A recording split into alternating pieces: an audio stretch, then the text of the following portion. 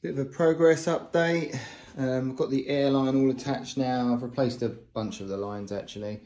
I've got the machine on its feet and it's leveled, and I'm leveling pretty seriously on this thing. So that's 0.05 of a millimeter over a meter. So this is real accurate. Interestingly, this is bowed.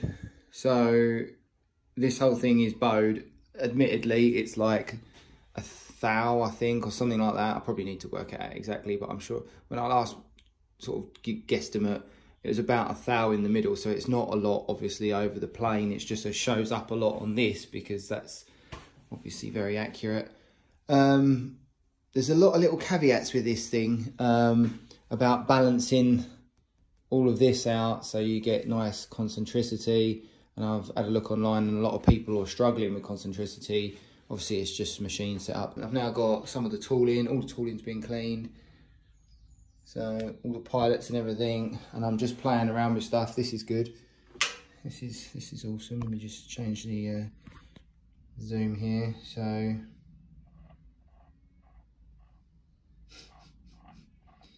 that's going to get real accurate results, you know.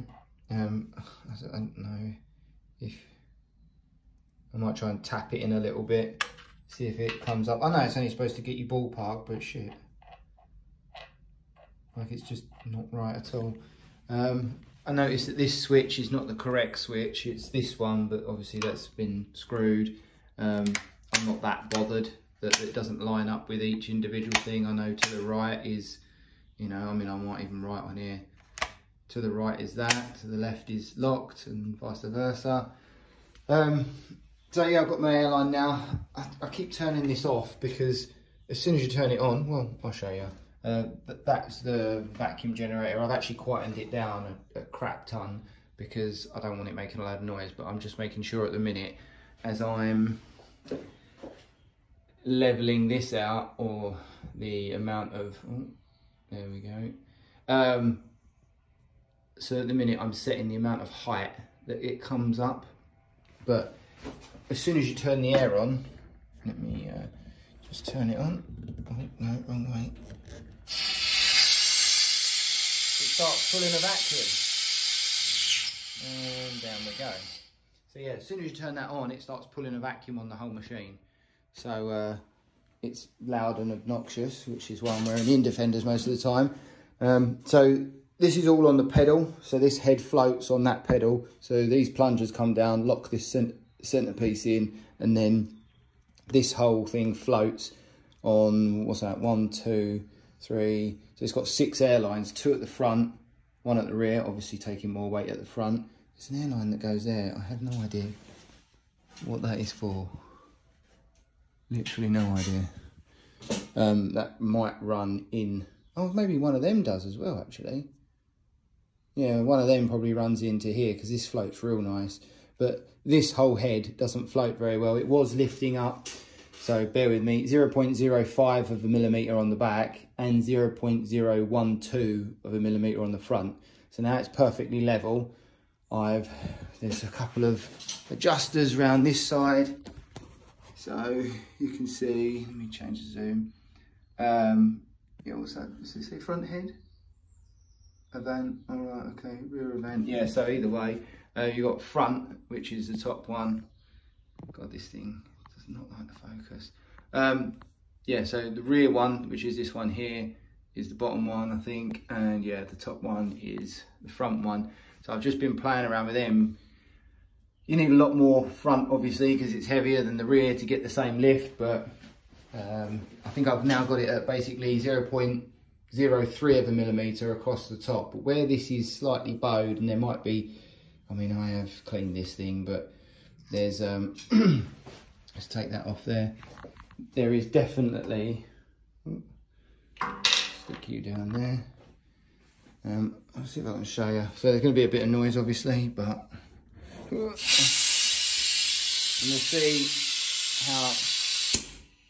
So those plungers go down, they centre this piece, and then that is already floating and sliding.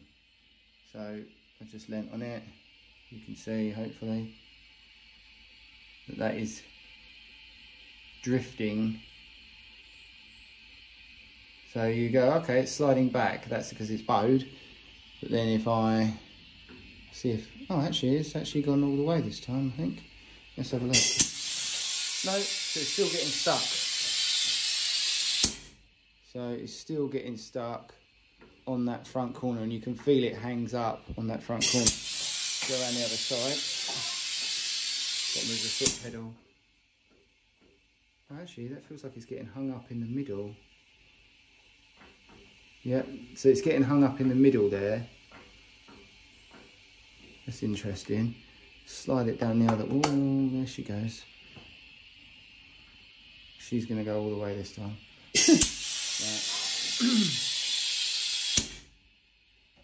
And she's going back.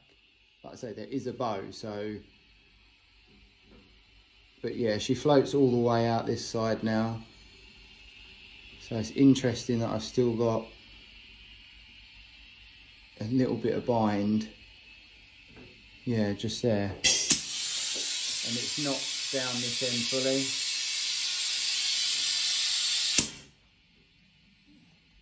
Yeah, just gets like a little stuck. But I can't tell what it is. Oh, did a bit fast. So I'm just going to check the bed and make sure. But let's turn that air off.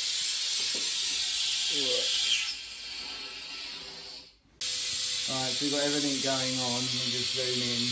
But this is me. Oh, it's jumped up to 5. That's interesting. No, it's not quite on 0 now. Let's see if we can adjust that. I mean, I'm not even turning it. Oh.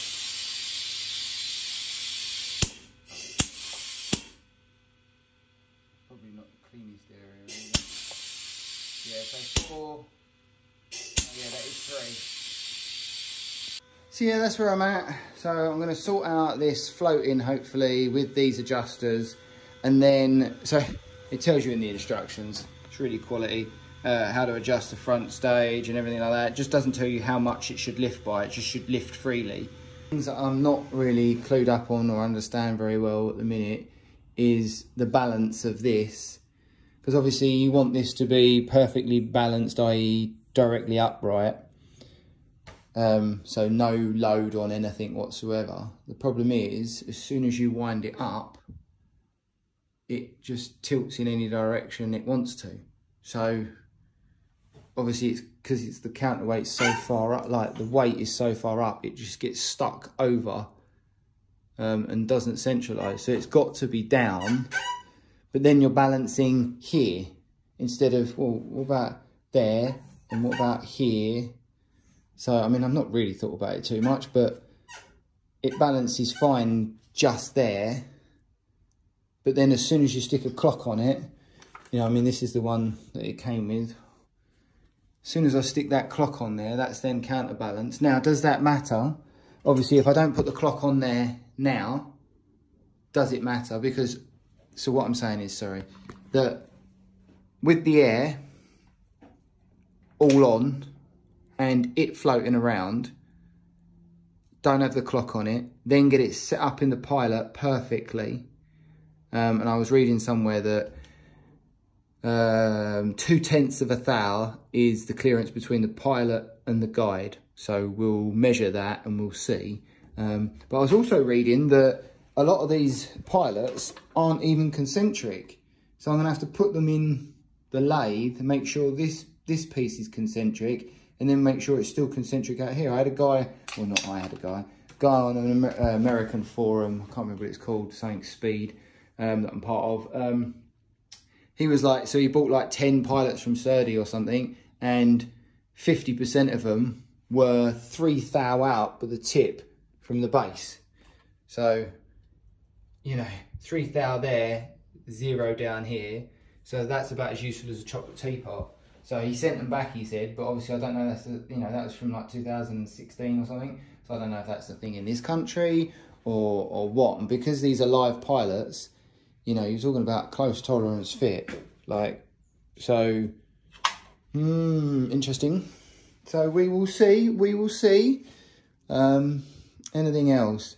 Yeah, so the guy that used it before is rounded, as you can see, instead of being flat on this grinding wheel, he's rounded the edge off because he keeps dragging the bit, the form bit, off, instead of back, forward, back, forward, back, forward, away.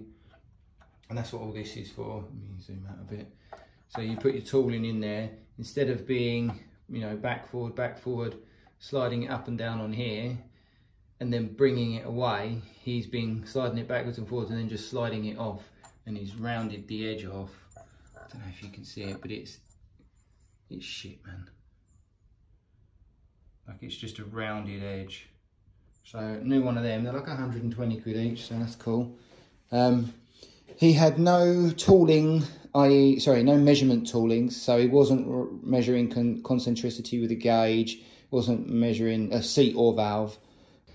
And the only other thing while I'm here is this doesn't seem to work very well. Now, I don't know whether someone replaced the foam. He said he's never even used it or never used to use it, which is concerning because obviously that's the thing, how you check vacuum, you know, for your concentricity and all that stuff, so fun. All the pads there, I mean, none of them really look damaged or used, but it pulls a vacuum, no problem. So I thought it was, obviously I said in the last video, or whether it's the same video, I don't know yet, but thought it was the vacuum generator. And then, so I got a cheap Amazon one, so that'll be a spare now. But this all seems to work fine. Like, you put your thumb over it, pulls decent vacuum. You're talking like 8.5, close to 9. But it won't, you put that up there, boom, it will not pull vacuum. Like, well, sorry, it'll pull some vacuum, but it won't pull enough to even hold it there. It's just like it's open cell foam instead of closed cell foam. So I don't know whether he replaced it all and then, like, I don't know. But either way, yeah, that's got to be solved as well. Just thought I'd show you, this is actually how quiet it is once it's on with all my foam setup going on. So it's actually not noisy in here at all. Maybe it's picking it up really loud. There's no point me zeroing it, but I've changed the clock on here now. This is a 0.001 millimeter, so this is ridiculous, but give you an idea. So there's no point me zeroing it because I make too much of a difference.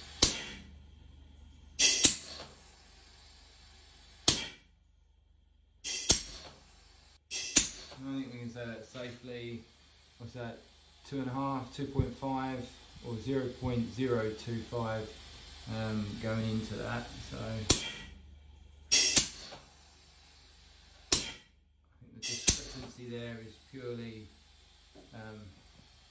that, because I need to put it closer, but I can't be bothered now. It's somewhat of a zero. Not going to be too great. So let's have a look.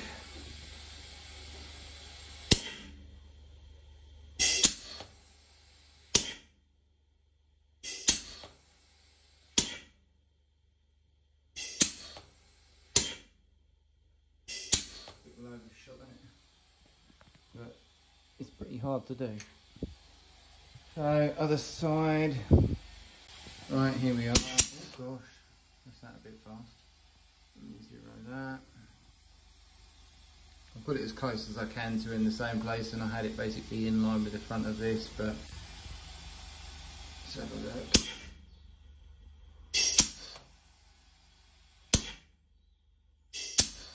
It seems to be between 0.025 and 0.03.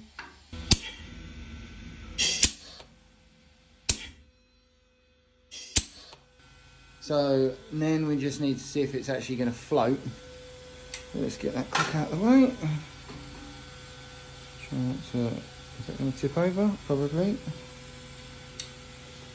Try not to destroy everything.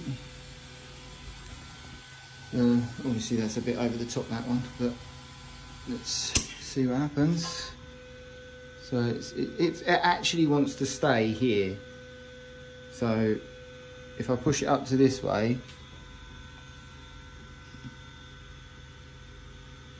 and I did just make an adjustment, if I let that go. So I just made an adjustment down here, it's still moving, to try and balance it, and there seems to be a flat, let me just go, let me let it run first. So we'll see if it will sink across the other side. I'm just going to tap it forward a bit. Because surely this is more about not how the machine sits, but how the machine levels, because that's where the accuracy is coming from. But that clearly wants to fall very much that way.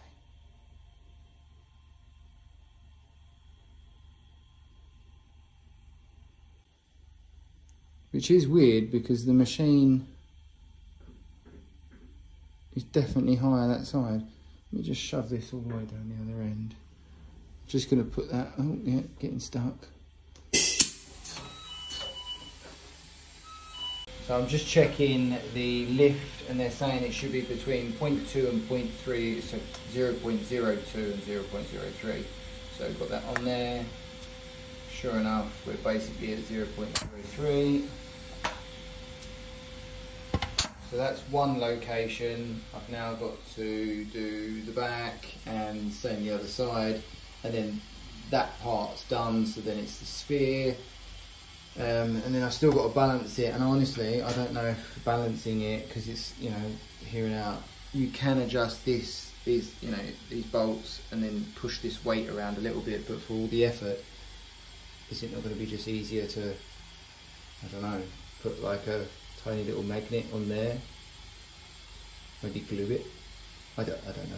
But the difference in the movement when it's high and low, I'll show you in a bit once I've done this, but it's crazy. So, and then the dial indicator on, like I say, that'll all have to be fixed. So you'll fix all these and then click up the dial indicator, because currently that's not attached at all. And the dial indicator goes on there and touches on this base. But then of course that adds a big counterweight to the whole thing. Now, assuming it's all fully locked, will that make a difference to the run out on the guide? Who knows? We've still got to check all these guides, pilots, sorry, to see what's going on there. I don't know whether to put them in the lathe, which still is not up and running, or I could put them in the Serdi machine, this Serdi machine, and see what the run out is. So obviously turn this on, the clamp's open because it's centerless, although I haven't got any pads in there yet, so there's little frictionless pads that go on this side, and then a ball bearing this side. So I can put them in there and then check run out on the bottom. So this is why I don't know if I need a run out gauge for the valve, because it's got like 4 stainless balls in it, and then you roll it and then you read the run out on the valve face, but surely this is that. Apart from this could be slightly out, but then so could the other thing, but then centralise it, yeah. We'll figure that out in a bit, but potentially I can check all them on that, and then, yeah. Let's just finish this bit, and then, gosh, this machine.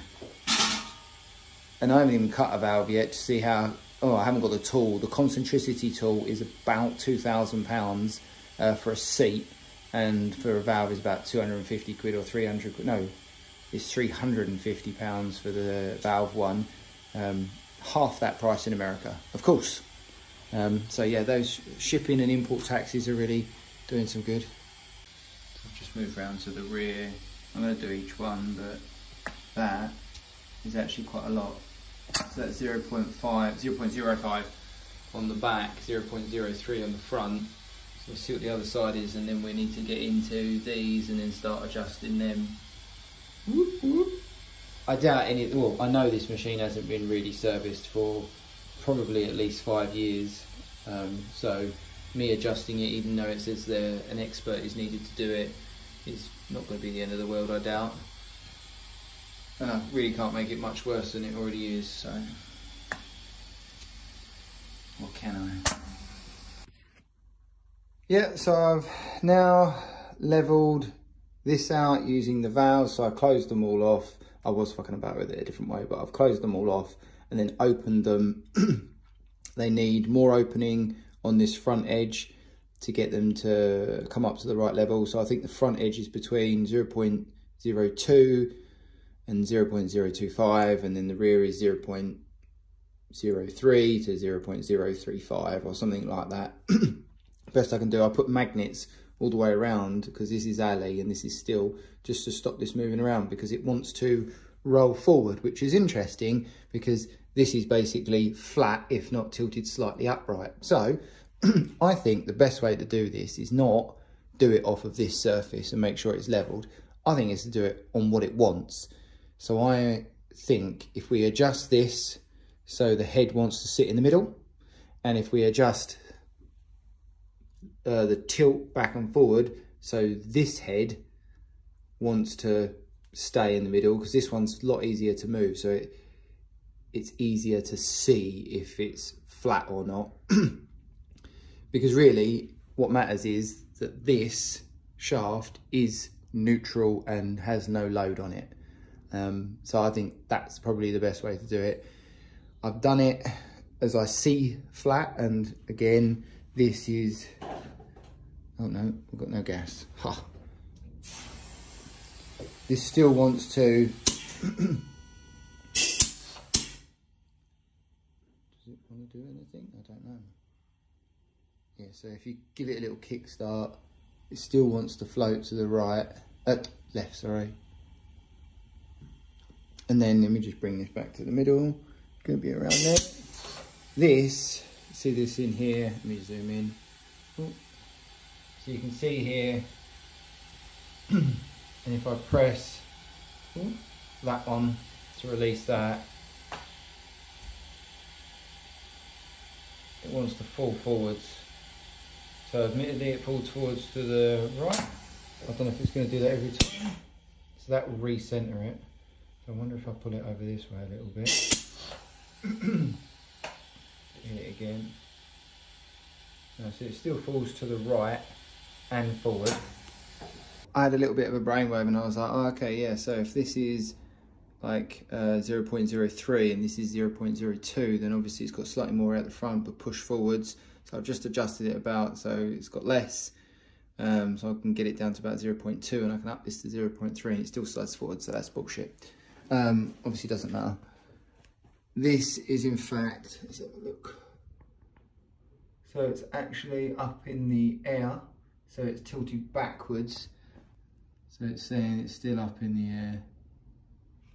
So the whole thing's up in the air, yet it floats forward. So work that one out.